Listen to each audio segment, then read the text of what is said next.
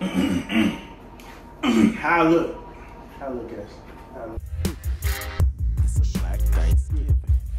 What's up, y'all? Back today.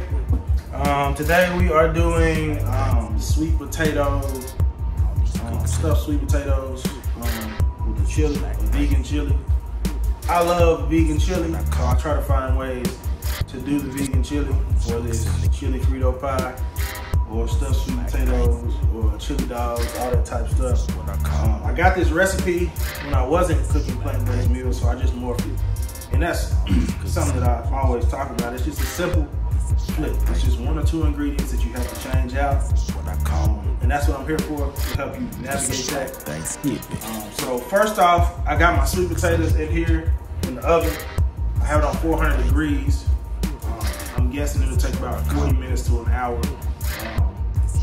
It depends on thickness. They're pretty thick, so I'm expecting it'll be an hour to bake the potatoes. A quicker way would be to use the microwave, but I wanted to go ahead and bake them today. Also, what we'll be using is the Beefless Ground by Gardein. I love this company. I've used some other grounds, so use whatever you like. But I like to use Gardein just because there's no guessing with them. It's a fully plant-based company. Everything they do is plant-based. Like in this, it just has water, soy protein, organic caramel color, canola oil, organic cane sugar, yeast extract, onion powder, salt, garlic powder, natural flavor, sea salt, sugar, and spices. So if you're not into soy, then this is, you can get another ground product. There are a bunch of them out there. Beyond this, I think it's pea protein, so you can use something like that. But this is what I do. I think it's tasty. I just want to show y'all some of the stuff that I buy. It is, and it builds what I eat. This is my daughter's, but I thought I'd just show it because it's for the kids. If you don't like Fruit Loops, with regard to the yellow and red coloring that they put in it, then this is a good option. It's Cascadian Farm Organic Fruitful Oats. Some of the ingredients: whole grain oats, cornmeal, cane sugar, tapioca syrup, oat fiber. And then it has the coloring. It comes from elderberry juice concentrate, carrot concentrate, pumpkin concentrate, annatto, apple concentrate, natural flavor, dextrose, vitamin E, and added preserve for freshness. So this is what we get our daughter now. She has converted to these. She loves Fruit Loops, but she seems to like these. So we're gonna keep going with these until she determines that she likes something. All right, so we got those two out the way. I guess I could talk about the vegetables, since that'll be quick. I got some organic julienne carrots. I like the carrots because of the crunchiness, also the vitamin A that's in them. I get the organic. I usually try to get the organic, so my rule of thumb is if I'm taking the skin off, I don't usually go organic. But if I'm eating the skin, of course, like carrots, celery, peppers, and this and that, I try to get organic if the option is available. If not, I just try to wash it well. So I have julienne carrots. We got some organic sliced white mushrooms. We did the portobello earlier this week. We got the sliced white mushrooms. I like to flip back and forth. I think the portobello is a little meatier than the white. I think it blends better with the steak, so that's kind of how I go with it. I got these. So my wife and my daughter, well, my wife loves these. We like this bread, all of us. But it's a salted caramel cashew milk. You know what I was telling y'all about the cashews? They're great and everything. Well, this is a cashew milk ice cream bar. My wife doesn't even like chocolate, and she loves their bars and their ice cream sandwiches, which happen to have chocolate on them. But yeah, these are vegan friendly, non-dairy, no egg, of course. And then here are the bars. So the company is so delicious. These are the really good coconut milk sandwiches. They are amazing. 100 calories if you're doing with calories. And then some other stuff I got. Celery, organic celery. I got sweet potatoes. Of course, the other sweet potatoes are in there. And I got organic russet potatoes. If you look at the history of potatoes, people have different opinions on if they're GMO overall, but these are organic russet potatoes. So I basically look at it like if I'm going to eat a potato, potato or starch like this, I'll at least eat the organic kind. Then we have poblano peppers. I actually just started cooking with these, but I think the texture is pretty cool. It gives a good flavor. These are not organic. The store that I go to did not have organic poblano peppers, but I love them. I'll wash them off and make it do what it do. Then I have these.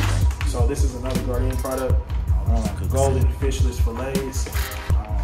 So basically, it's just like a fillet of fish. It's like type of meat. And it's pretty good. It's just something, if you want something quick, you put it in the oven, put it in the microwave, and you get it done. Also I like to use Hunt's. This is for spaghetti, we use it for pizza sauce, all that. So it's crushed tomatoes. They didn't have this due to what's going on in the world right now.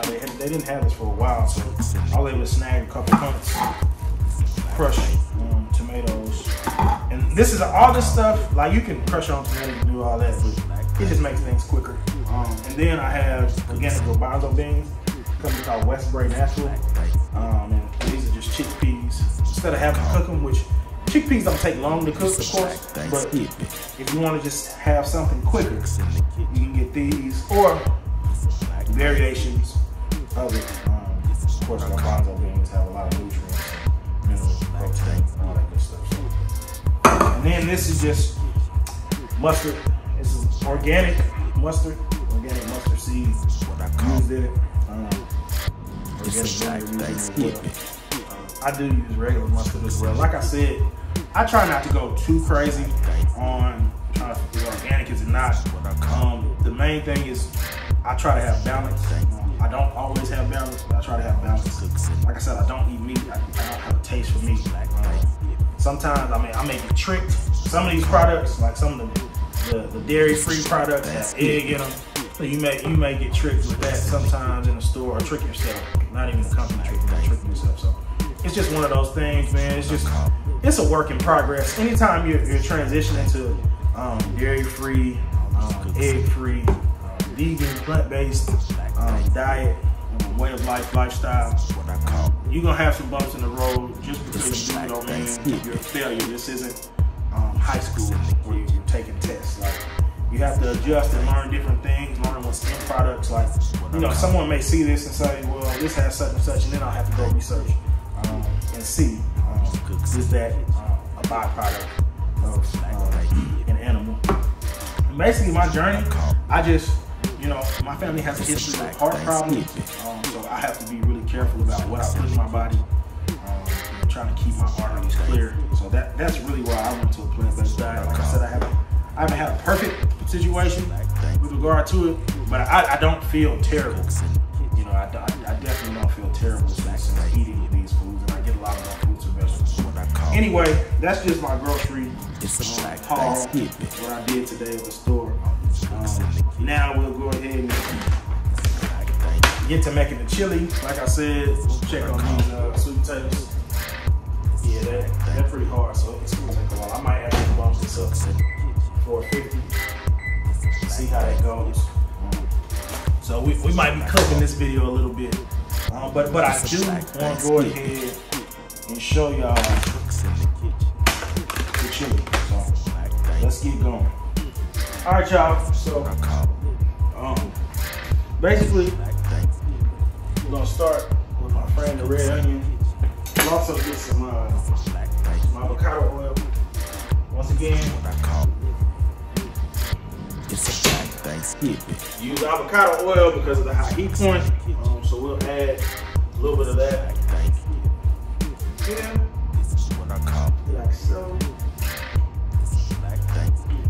It's about a 3 second pour. About 3 second pour. Just cover the bottom of the pan. Little bottom of the pan coat. So here's the trick. This stuff does not produce fat, so it can burn quickly. I actually got some spaghetti the other day that I kind of didn't oversee in the right way because I just kind of transitioned to these. I was using a different brand, but they don't produce fat like so they can burn. So you want to make sure that you have the proper ingredients. So what I'm going to do is I'm going to cut up the onion. I want to add the onion. I'm going to add the garden. Soon after, I'm going to add vegetable broth. This will provide the moisture.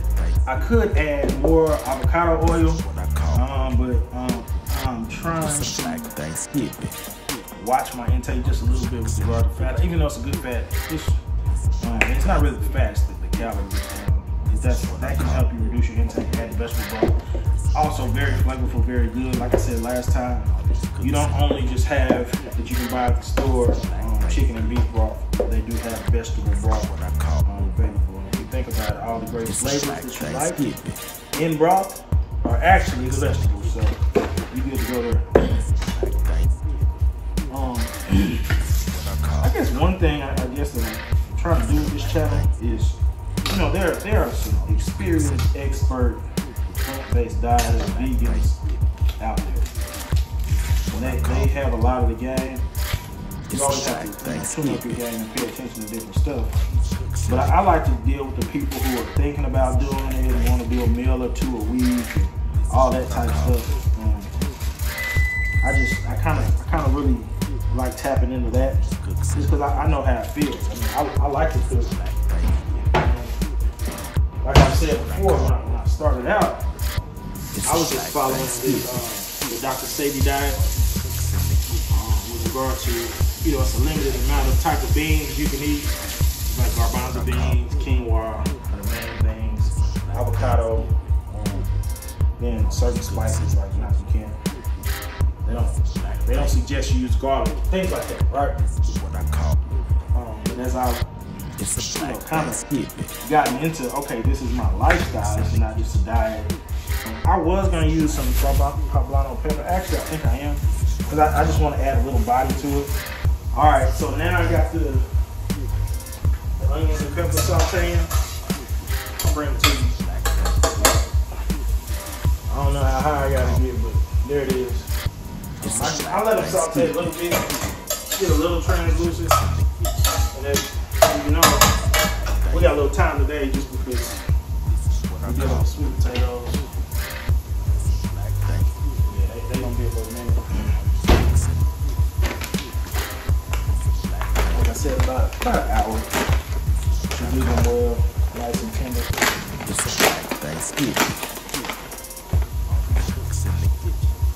But let me show y'all these browns, man. I mean, they look very similar to meat. There's gonna be some haters out there. It's just like, that ain't meat. But that's cool, because I mean, everybody has their opinion. Everybody has their viewpoint. But my thing is, if you're looking to transition and you have a little like I'm still in transition period. Like I don't eat meat. I don't eat dairy, I don't eat eggs, but I'm still in the period where I'm still using, you know, the meat-like things. I do vegetable dishes and all that, but I still do the meat-like thing just because in my mind I still need something that makes me feel like I'm a part of the party. You know. Let me go ahead and show you what all we're gonna be using is. We might use a little mustard, but probably not, because we do have mustard seeds. So we're gonna use a little bit of ground. This is chili, right? We make a chili, but we're making good chili. You know, I do my research on the best chilies around and what they use. I use some of that stuff that they use, but I also do my own thing because I made like fresh ingredients or whatever. But anyway, ground mustard, Himalayan salt. This is the last thing we'll put in. Just, you know, if you need the taste to be upped a little bit, we'll do the Himalayan salt. 57 flavor seasoning, the original seasoning, and we're gonna add that. This has body to it. It has all that you need, right? All that you need, and sometimes you may want a little more. This includes Himalayan salt. It also includes other spices and dried vegetables. But yeah, we're gonna use this. We're gonna use ground cumin. This is very important because it gives you that thing right here. You eat chili and you get that aroma. It's the cumin. Then we do dark chili powder. Tomato paste. This is organic tomato paste. Just tomato paste. Then curry. So the curry is pretty important in all of this because it gives it that nice savory flavor that you want. One other thing that we use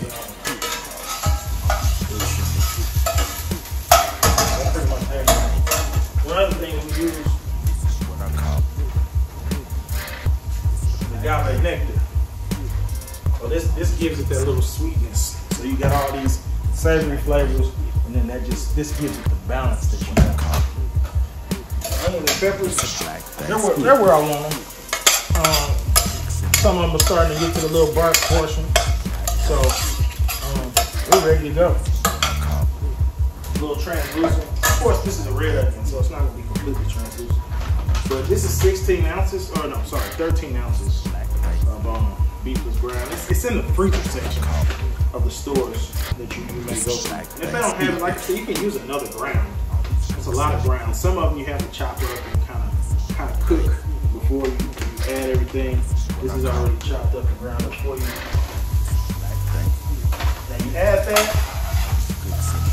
Number one thing I try to do, I stir it, get it mixed in. This ground is already cooked. It just needs to be warm. So you want to go ahead and immediately add some vegetable broth. And you just kind of want to be able to see it on the bottom. You don't want to be a pool of vegetable broth, but you want to know it's there. You want to just kind of be able to peek through and see it on everything. And then you want to lower your heat. Now that everything's in, you want to go ahead and lower your heat. That ground is going to absorb quickly. It's going to absorb the oil quickly. It's also going to absorb the vegetable broth quickly. But because vegetable broth is water-based, it doesn't set flame to the ground. So yeah, man, I'm going to show y'all this just so y'all can see, man. I mean, we make nachos and all that type of stuff. Chili is one of my favorite things.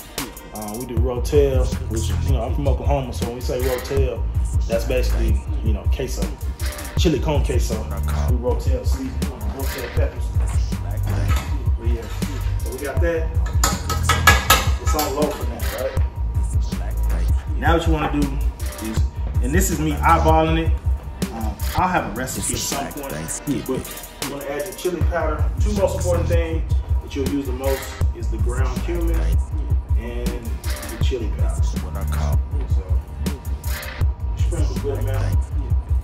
Just try to cover the top. That's what you want to start with. Because if you add too much, it'll get kind of bitter. So you just want to cover the top of it. So cover the top. Use this sprinkle. Use this, not the sprinkler, but use the spoonful side. Sprinkle it and just go ahead and just coat the top of the meat. Just one thin layer. Not too thin, visible, but one layer all the same. I'll show y'all what it looks like currently. This thing heavy, man. It's a heavy pot. It's a heavy pot, but it's good. It distributes heat. So that's what it looks like, just with the chili powder. Now we'll add the cumin. This is my favorite. I love the aroma, but this can make things better. So you want to, like I said, cover the whole top with the chili powder. Just do half of it with the cumin. I'll show you what I'm talking about before I start.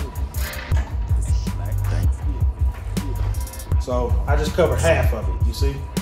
Just half of it. This is the starting point. Whenever you're cooking without a recipe, don't go too hard, too early. It's kind of like running a mile or 800 meter race. Somebody got to be the rabbit, right? You don't want to be the rabbit. So don't go out too early. Just add a little bit at a time. Do a coat and layer. So now we got the ground mustard. You saw how I did that. So I'm going to do probably cover like a quarter of the meat. Cover a quarter of the meat with that same process.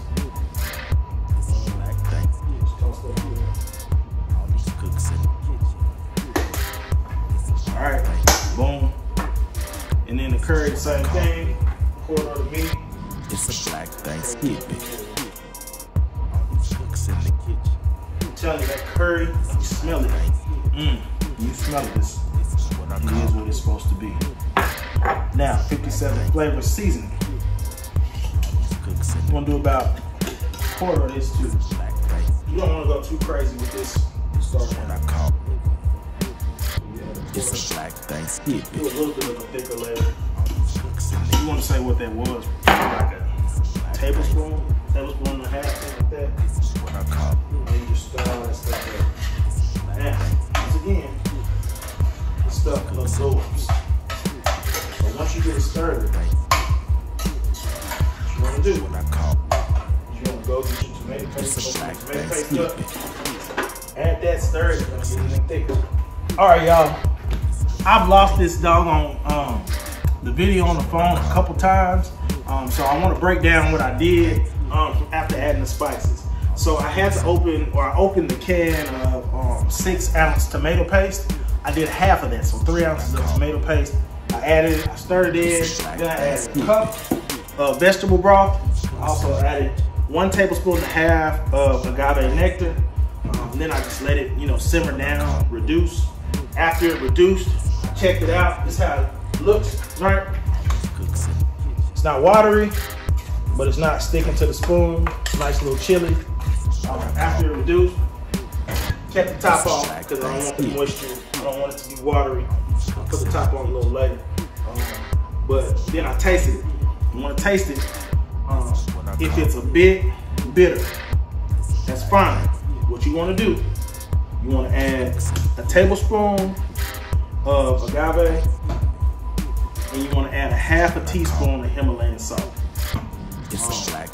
That will balance out that bitterness. If it's a bit sweet, add some more water, let it reduce down, and then that should balance it out. If it's salty, the same thing. My rule of thumb on that type of thing is there are some main things in a dish that can always balance it out if it's missing something. And this is before I was completely plant-based, but it was sugar, salt, butter. Sweet, salty, and that rich flavor. Now, it's just really sugar and salt. If I need a richness, I'll do a fat or something like that. But mainly, I look at the sweetness and the saltiness. And if it's bitter, I may add both. If it's too salty, sometimes I add water and sweetener. But that's the third element, basically now, which is the water. Especially on something that reduces that. Just add a little water and you should be fine. So while we wait on the sweet potatoes, we'll get into the questions. This is what I call 57 questions. I'll take a few questions of our deck of 57 and answer them so you'll know a little bit about me. So, number one thing is favorite music genre. So that's our first question, which is hip hop. I won't even say hip hop, rap. Rap is my favorite genre. I just grew up on it. I'm starting to get into really now Anita Baker and just different people. I like Bobby Womack, some of his stuff. Just different people like that. Of course, Luther. My parents listen to Luther. I like to watch stuff like Unsung and then just hear about different groups and just listen to the drum patterns and the piano sound and all that type of stuff. But what is the foundation of me is rap music, man.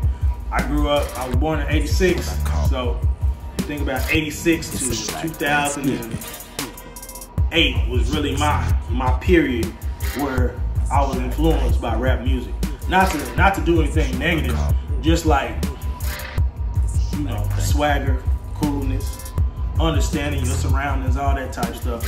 I learned from rap music. I was my brothers are 10 and 8 years older than me, so basically if I wanted to get something on TV, I had to get the remote. In order to get the remote, you either gonna have to sneak it or you're gonna have to fight. Since I'm young by that age, I usually didn't win. Most of the time I didn't win. So I would have to watch Rap City. I had to watch, Prince Day York, Joe Player, Big Tig, and all those people, which I think I turned out okay. And I can rap a little bit too. I would freestyle, but that ain't my style, Shay. I'm acting like Mitch on Paid in Full. Favorite drink? I would have to say, man, I'm gonna be honest. My go-to is lemonade. Like, I love lemonade. Like, I remember going to the fair. That was like the first time I had fresh squeezed lemonade. It was amazing. You know, they squeeze it in a little cup, add the water and sugar, shake it up and give you the cup. I used to love going to the fair and getting fresh squeezed lemonade. And as I got older, I started trying to do it on my own. You start using lemonade concentrate, and then just got a little squeezer. I've been squeezing since. My daughter actually has a lemonade stand. That's how much now we love lemonade, and lemonade is amazing. I tell you. Yeah, that's my favorite drink, man. I got, you know, I like ginger ale, and different stuff. I'm not really into like pop. That's what we call it, pop. I'm from Tulsa, so I'm not really into like colas and pop. I like Sprite when I was younger, but that full feeling kind of throws me off. If I want something like that or something that's like a beer, I'll do some ginger ale, ginger beer, something like that. I just keep it moving from there. Favorite fast food. So growing up, my favorite, boy, I'm gonna have to say, like growing up, I'll just say growing up, my favorite fast food was a place called Taco Bueno. It's a Dallas-based company. They were in Tulsa. They had this thing called Mucho Nacho. I mean, we had like Mazio's pizza and all that type of stuff, but the Mucho Nacho was like, that was everything, man. So I'll say the Mucho Nacho was like my favorite food as a youngster. Now that I'm older, man, it'll probably be like a pizza or like a like nachos, pizza or nachos. That's like a go-to. Like if I don't want to do too much, think about what I want to eat.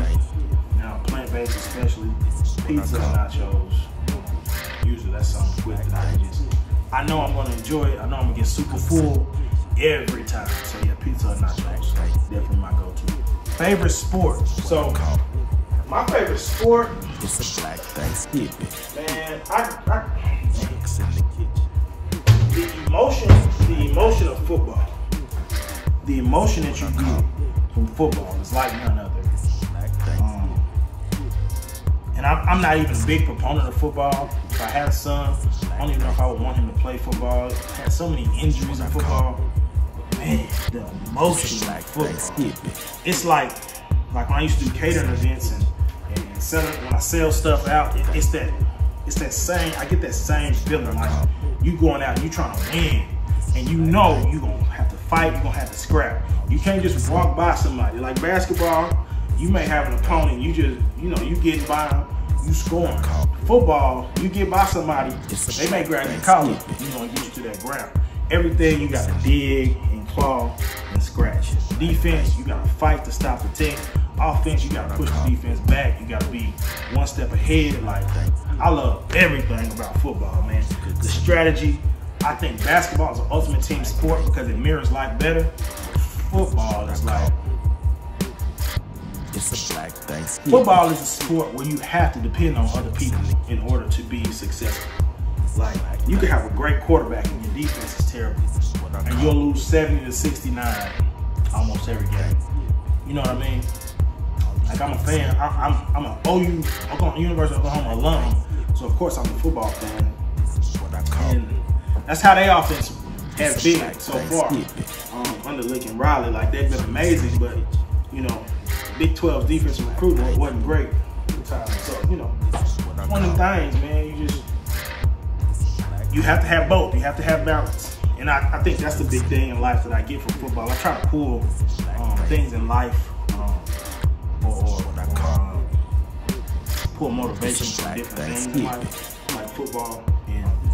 You can have an amazing product, but if you don't market it, if you don't sell it, if you're not diligent and making it a consistent product, it don't matter. You can still lose. And at the same time, you can have all that other stuff. You don't have a product, that's it. You don't have the players, that's it. So yeah, man, football is an amazing sport. So let's go ahead and try to get this ready. While I'm getting my setup right, we'll do one more question. So we got one that's favorite car. So it's not favorite car, dream car. Dream car is the Lamborghini Diablo. Like I remember like Thanksgiving. being young. I had a pencil. You know, pencil used to, you know, everything that was like school related used to be like our house and our cars, man. You know, you have a pencil with a car on it or this and that, or your little lunchbox, whatever you had on that made you cool, right? So I had a pencil. I don't even know what I got. I had a Lamborghini Diablo, and I didn't even know what Diablo meant at the time, but I just knew that car was like the flyest, and I wanted to be in it. So I always just held in my mind like, if I get a nice little piece of change, I'm going to have a Lamborghini Diablo. All right, y'all. Now we're good to go. Like I said, these were some thick potatoes. So I was thinking about an hour. It took a little longer than an hour. You know, it's good. So what we're gonna do now?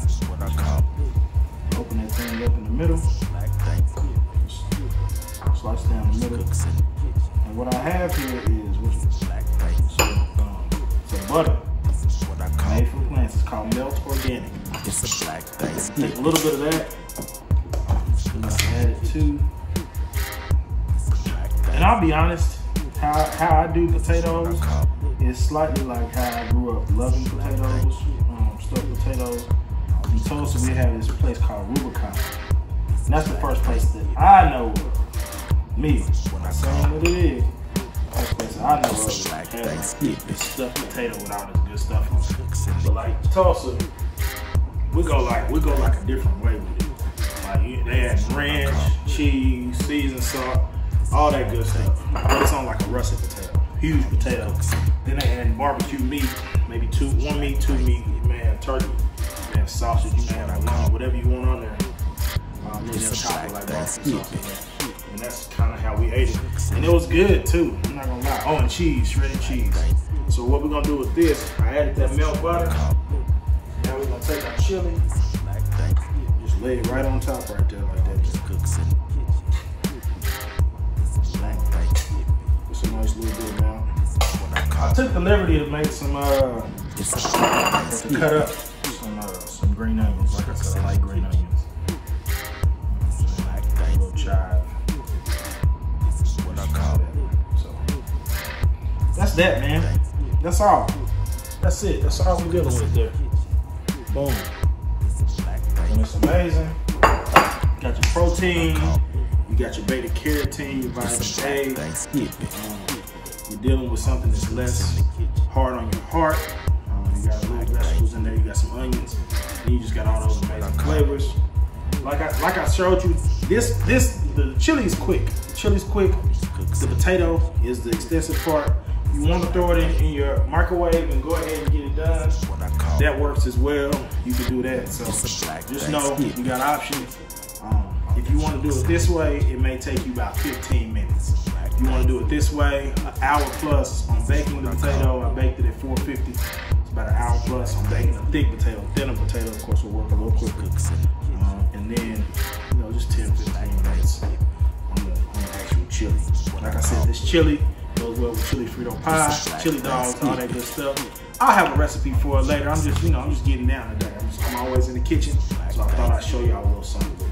Yeah, man, I hope you all try your iteration of it, and then see how close you can get to your actual chili, or you can just wait on the recipe. You know how we do. But yeah, I'll see y'all later. Time to eat. It's long overdue. Had a good day today, so I'll talk to y'all later.